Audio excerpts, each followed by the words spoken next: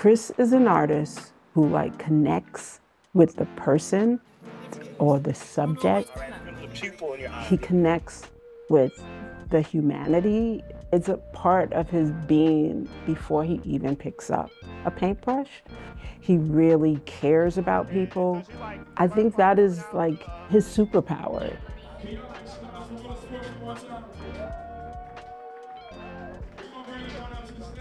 That's one thing about Chris.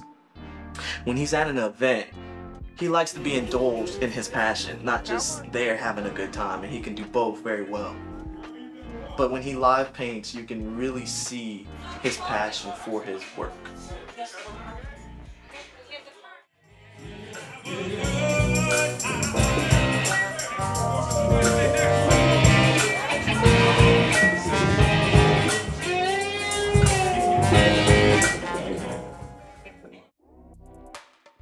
First art show, oh, that's a good one. The first art show I ever had was in high school. I remember that. It was like an AP art class, and back then all I did was in portraits. I was obsessed with looking at the face. And I just submitted it. I didn't think I was gonna get in. I lucked up and got in. Actually, it's not even luck, it was putting in the work. That first time doing anything, you're nervous if you're gonna get in or not, you know?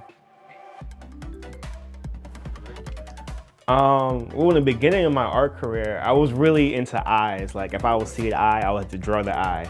And just looking at the eyes, seeing how different eyes are shaped, how they form. I know you heard the line, eyes are the windows to the soul. But it's really interesting how everyone's eyes are so unique. It's almost like their facial fingerprint. How do you start?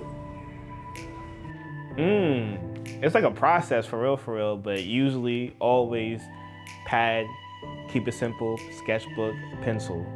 For so long, I've been drawing that way. I think that was my first way I ever created was a pencil. And then I upgraded to charcoal. So that's when I started doing the shading. And I really good at shading. And that's when I started with color. In college, that's where I learned to paint. I went to the University of Maryland, Eastern Shore. They told you like traditional art. Because a lot of places, they don't teach you the old school stuff. Learning the traditional, the foundation in painting, that's made me fall in love with the art of painting. And back then, I learned to paint with oil paint. If anybody knows, oil paint is usually like the hardest medium to paint with. That was my start at painting. So that prepared me to be so good at what I do now with acrylic paint. During the pandemic, it was a lot going on. I kind of went through this loss of inspiration. That's what one of my paintings are about finding the inspiration again. And I learned it through plants, just taking care of plants every day, but knowing not to overdo it. And just doing that, I got really into seeing what the plant needed and realized how do I need those things in my life. A plant needs water, and that could be someone like pouring into us. A plant needs light, and that could be your energy, your religion, that God-given light that you have, and you gotta show that light to the world. Of course, your soil. So I used to get the little cheap dollar store soil, and I realized, nah, that didn't work because it wouldn't grow right. Depending on your environment, people grow differently. So I realized people are plants. I wanted to show that. An artist's job is to show things that people can't see. And I wanted to show that point of view, showing the person as the plant.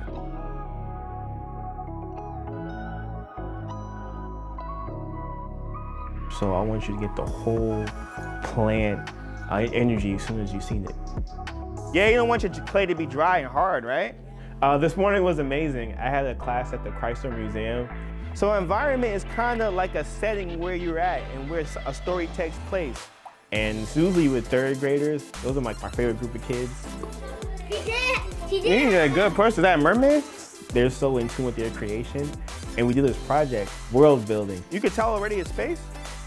I get them excited. I can say you can make anything you want. I'm gonna increase it one more time. Go like that, increase it really hard. I tried my best doing it.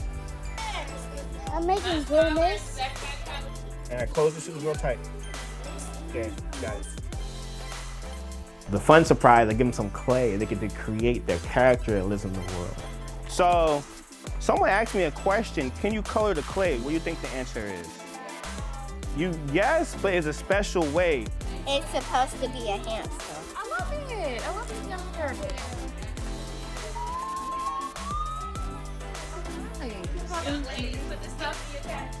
So I really think that helps their creativity and what kind of world they live in and what kind of way they see themselves.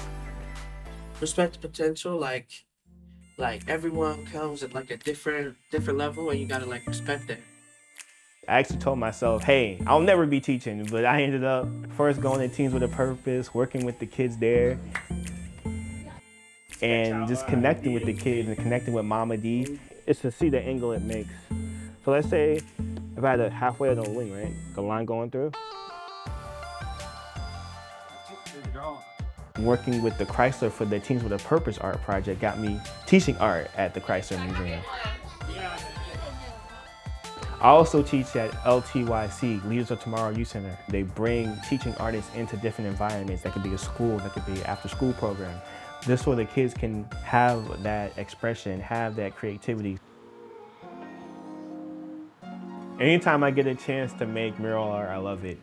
One of my favorite murals I did, it was at Teens with a Purpose to show art and passion through pain. One of the teens unfortunately passed away through COVID. I got to paint a portrait of her and reflect her energy and reflect her light. Get into the habit of art. Get into the habit of creation. Don't do it only because you love doing it. Do it because you have to create. That continuous creation every day will build that habit, so the days you don't feel like creating, the days you're not inspired, you still create. Those days lead to the days where you can make some of your greatest art. Even as an artist, you gotta stay motivated because you never know what opportunity can happen.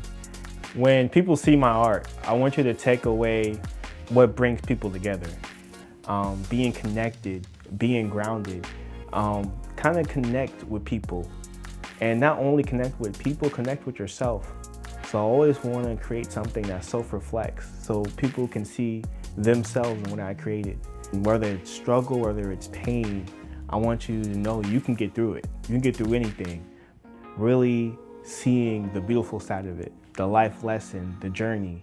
So my art, I really want to show the beauty and what brings people together and the magic in their own light. And not only the light of other people, but your self-light, because sometimes you forget. Every day I want you to wake up, see my art, and remind you, hey, this is why I do this. This is what gets me inspired.